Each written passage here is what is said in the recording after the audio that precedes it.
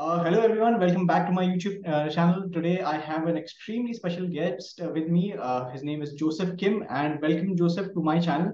Over to you for a small introduction about yourself. Thanks, Nikhil. Happy to be here. So, quick introduction about me is I'm an old guy who's been in the games industry for a long time, but I've had like a pretty long career, starting in like software development and then like management consulting, and started in the games industry right around 2010. How long do you want this intro? I mean, I could do a longer. Let me just do the short version because I don't want to bore anybody. So, really short version. Started in 2010 making games for Facebook, MySpace during the early days when it was super easy. Then shifted to try and start a mobile gaming startup in San Francisco in 2010, 2011.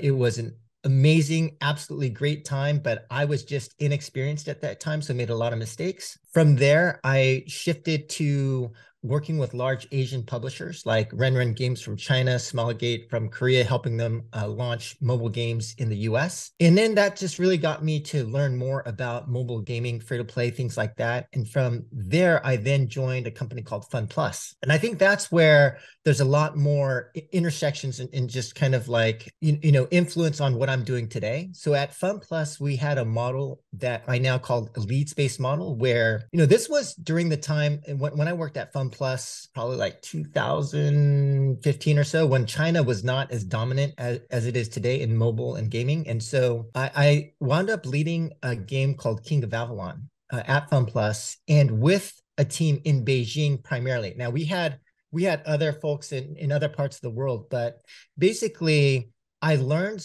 a model that I now call a leads-based model, but that was basically set up by the CEO of Fun Plus, Andy Zong, at that time, where we had a local team, but then we would hire these global leads that would help train the team in Beijing and help them get better. And kind of like the idea was, even if you have like a C minus team, but you have A plus or great leads, that the overall talent of the team is dramatically elevated to like A minus B plus. And eventually that local team, Fun Plus today is a #1 publisher in 4X.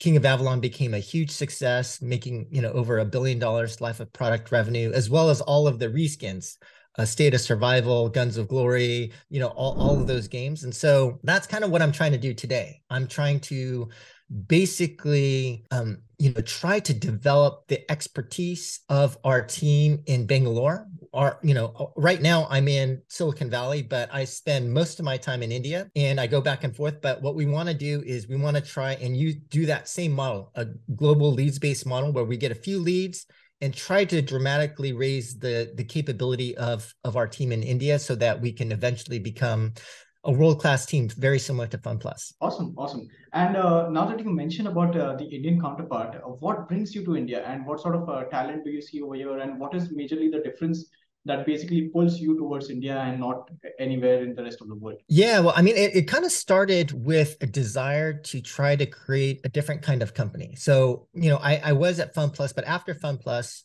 I joined Sega as chief product officer there for mobile gaming, and then also I was at NBC Universal as SVP of digital platforms and games, kind of overseeing game publishing. And so one of the things I really wanted to do was to build a company that operated a little bit differently. So when I was working in publishing, I got to meet with studios all around the world, work with them pretty closely, and I just thought, man, I don't think these studios, I mean, there are certain things that I would do differently, and where I felt like there could be a lot of operational efficiencies and ways of operating that I think could be better. And on top of that, I just felt that there were a lot of things I think that were not really related to talent, but that were holding companies back, related more around culture, politics, things of that nature. And so, I just had a desire to try to do something more meaningful with my life. As an old guy, look, I could just work for another company. I could make a ton of money, or I could try to do something meaningful in my life before I die. And so kind of like the desire is, can we build a company that operates more efficiently, more effectively? And can I do something meaningful in my life? Meaning in terms of the India aspect, can we create a company that provides opportunities for people and gives people an opportunity to dramatically change their lives? And so that was the motivation behind India. There's more behind that. people think it's just about cost structure, things like that. No, that's part of it, sure. One of the things that I did when thinking about building a company was blank slate. If you were going to build a company with long-term structural advantage, how do you build a company that has a lot of massive built-in competitive advantage? Now, building in India, I do think, if I'm being really honest, is a little bit early, right? Like in terms of, the kinds of capabilities and things like that relative to a global stage.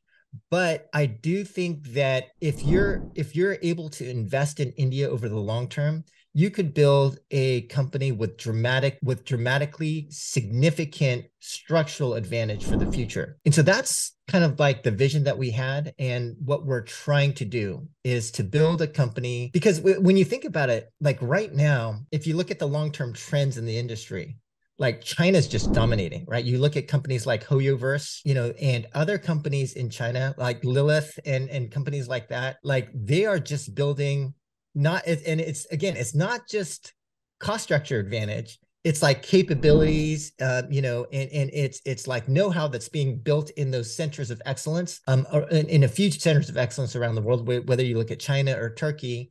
And when I thought about like geopolitical challenges, when I thought about the future, when I think about all the growth happening in India, I mean, because I think the way to think about India is in two parts. First is the game development ecosystem, which is early and which I think can become, a significant world power in the future, or that's the bet that I'm making.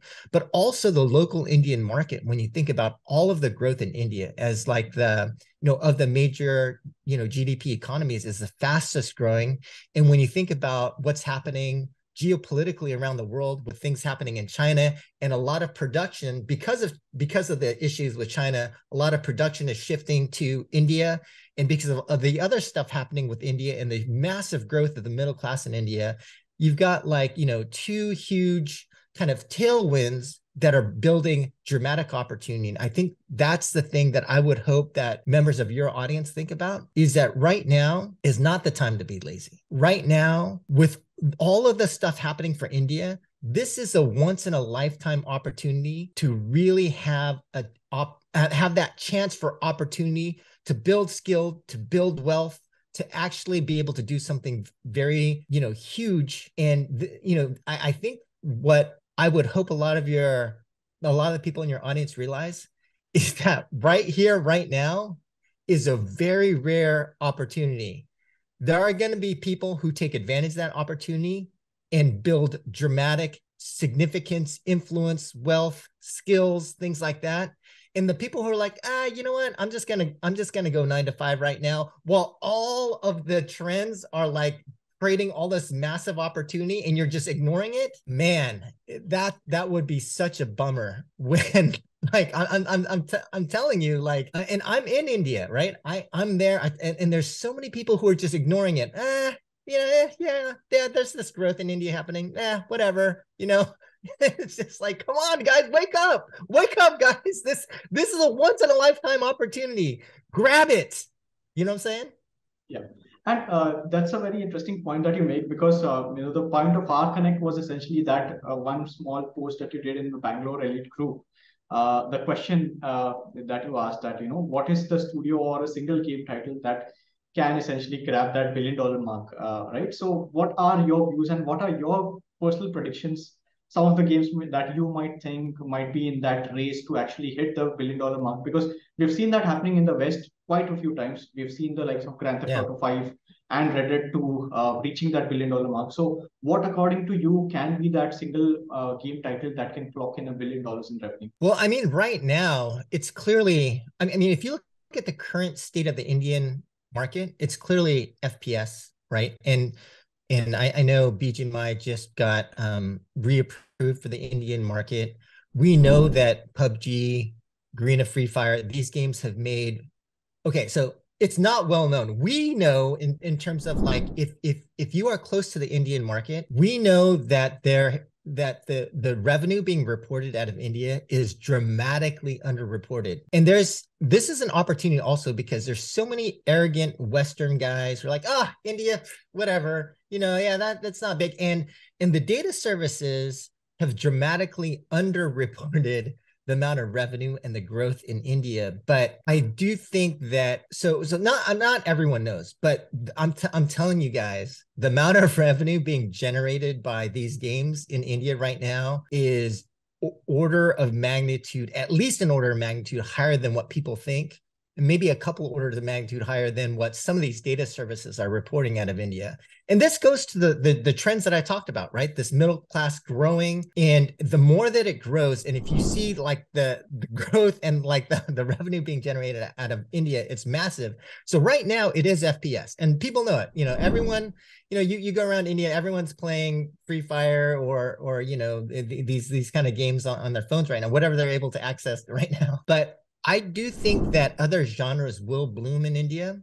I feel like RPG is going to be big. I feel like, you know, I mean, obviously Ludo's always been big locally. And when you look at like GameShian's Ludo King, obviously when it does rank highly on worldwide charts, it's almost all from India revenue, right? And so that should be a hit. Guys, wake up, you know, like the world, that just Ludo is helping, you know, Ludo King chart globally in terms of revenue.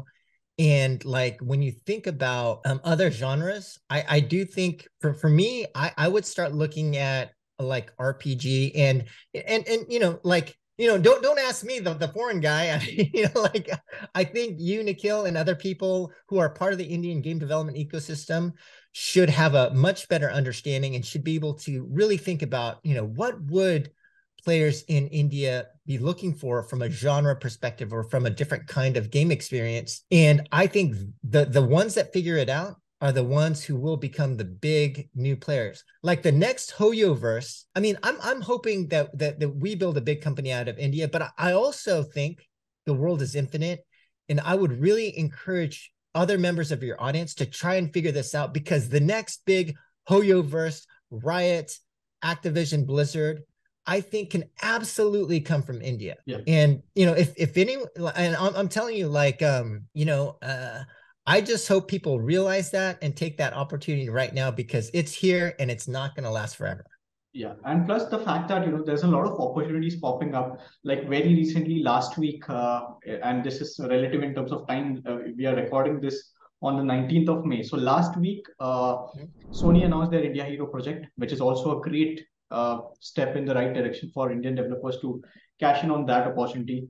They've been successful in China with the China Hero project. Genshin Impact came out of it. So, what are your thoughts on that project? And do you think like we'll see a lot of growth opportunities, not just from the mobile side, but also from the hardcore PC and console development side? So, two questions over here. One, what are your thoughts on Sony's India Hero project? Second part is, do you think that platforms will see a huge shift, because right now majority of the developers are focusing on mobile, but we also have select few studios like the likes of Nodding Head and others who are also concentrating on the PC and console side. So how do you see that panning out? Yeah, so first of all, you know, huge props to Sony. I think they're doing the right thing. I think that their view of India is right, that investing in India right now is absolutely amazing to see. And I do think that, you know, betting on the Indian game development ecosystem is a good move.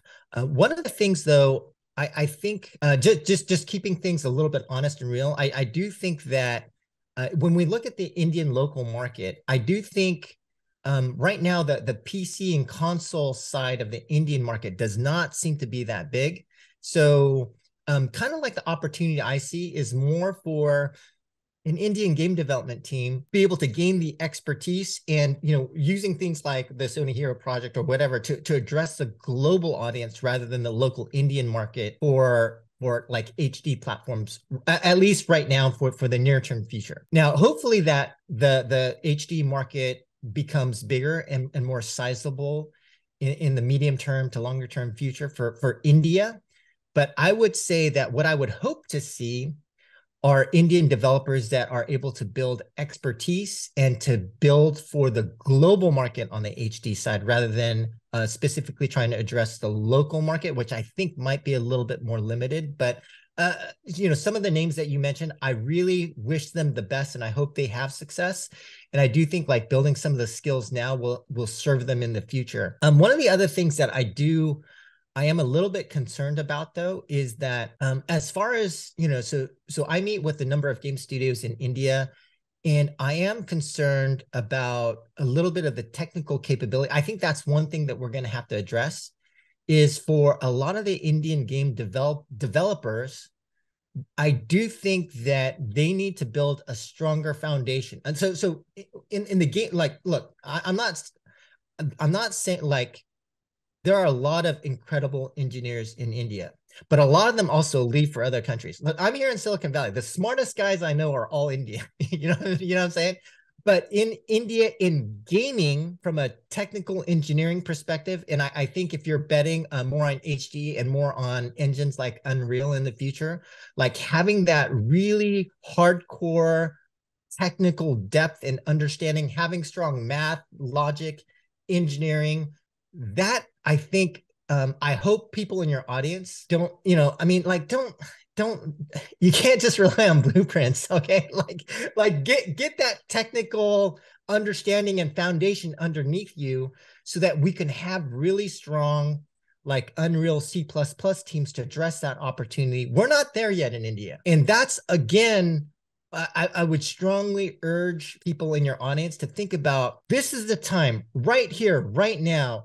I will commit myself to becoming strong technically and trying to get a team of people who are strong technically so that we can we can compete against Hoyoverse, we can compete against Black Science, we can, we can compete against all these other companies globally. But I do think that we're not there yet. And I do think that is going to be a limiting factor for India to compete globally on the HD side. Fair enough. Fair enough. I think that's a very balanced perspective on this. I would also, running my own company, I would agree with you that in terms of C++ talent, even our company faces challenges, because we also have a project that is currently under development in Unreal. So I would certainly agree with you on that part. But now let's digress a bit and let's talk about your company, LILA Games. Like, Sure. what was the inspiration behind starting this company? What is the story behind the name LILA Games? Over to you. Like, what's your story and Sure. what are the challenges that you're facing while running this company? Yeah. So I think I mentioned before that, as an old guy trying to find meaning, I wanted to do something meaningful, right? And so for me, I think that there's an opportunity to help unlock human potential. I think that, and that's kind of the mission of our company is like, how do we create masters? How do we create people who are going to be the best? And, we're not a company for everyone, right? There are other companies and I've talked about this before on other podcasts and things like that, but I think what we want to do is we want to present a choice where, certainly there's companies like Zynga India, which is all about work-life balance and things like that. I think that's awesome. Great. If that's your choice, I think that's awesome. And I know we get a lot of hate because we're like the hardcore, trying to like build masters. It's not a 9-to-5 job, right? It's like, how do you become the best? It requires some effort, but we want to present that choice to some people too. Is like, if you want, we are going to be a little bit harsh in terms of who we hire. And when you get here, we're going to be hard in terms of like keeping our expectations and standards high, because again, this is a rare opportunity in the world right now in life, right?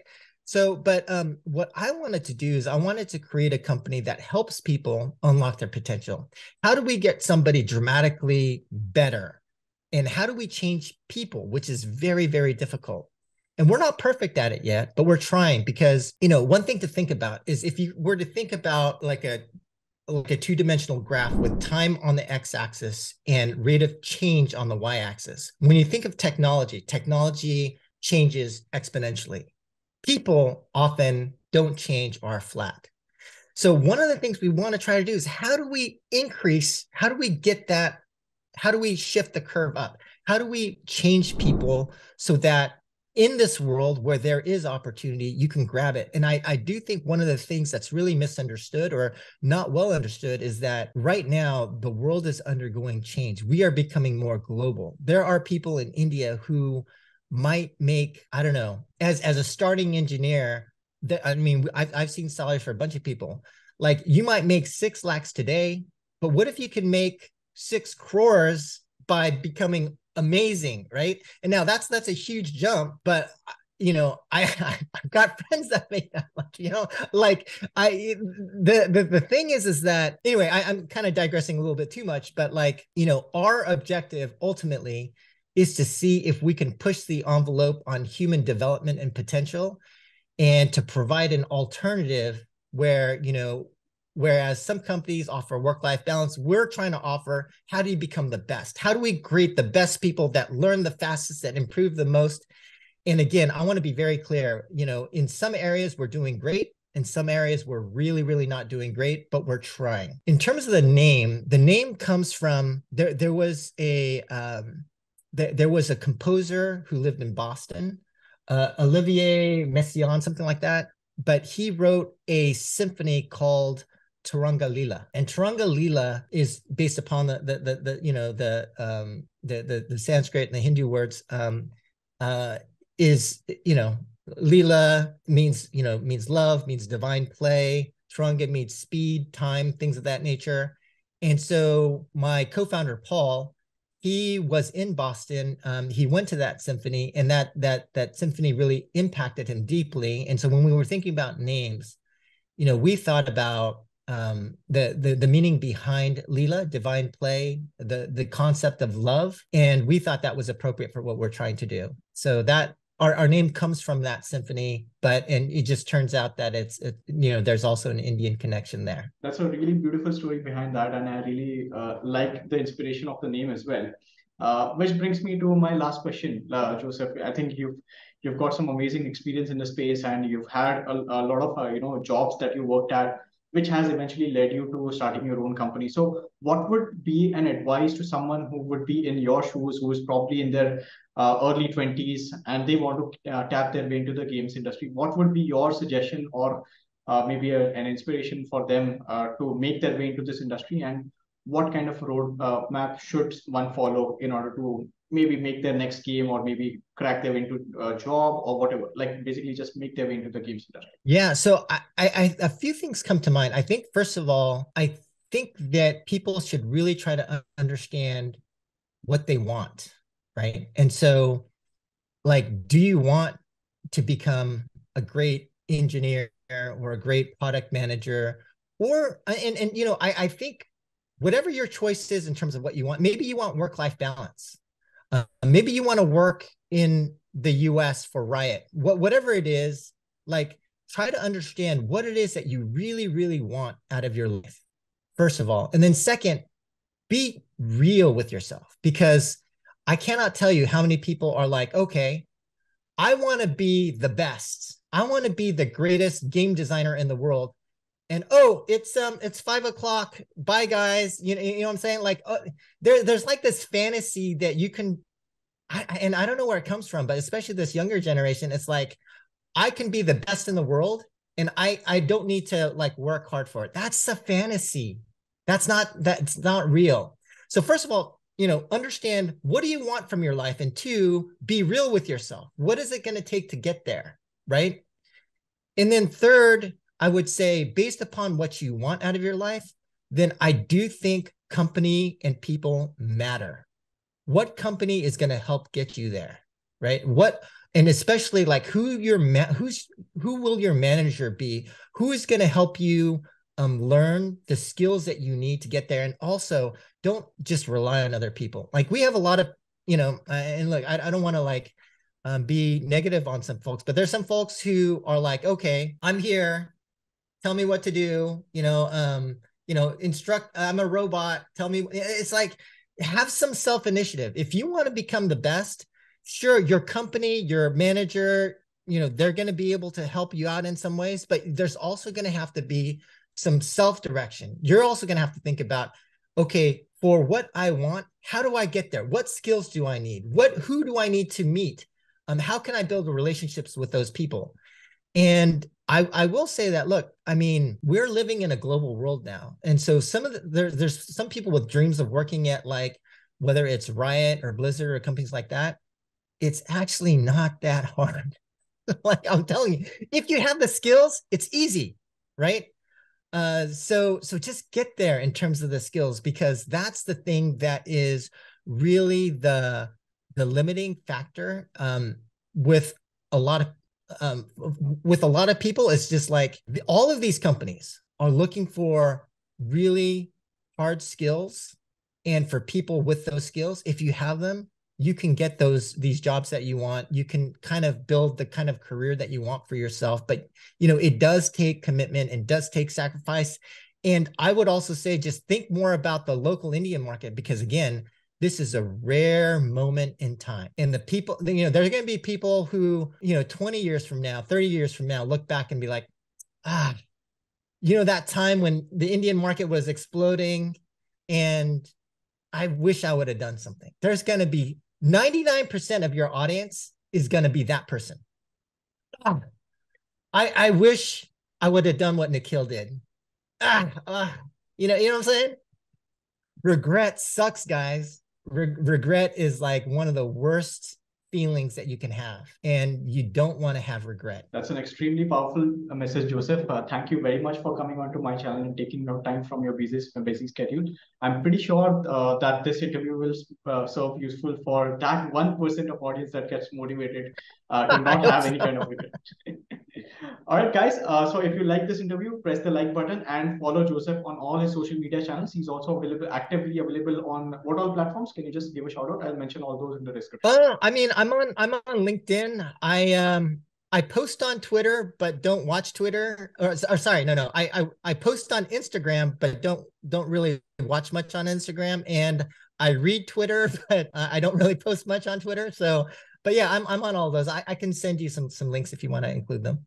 Awesome. So guys, all the links are in the description. Check out Joseph's work and check out LILA Games as well.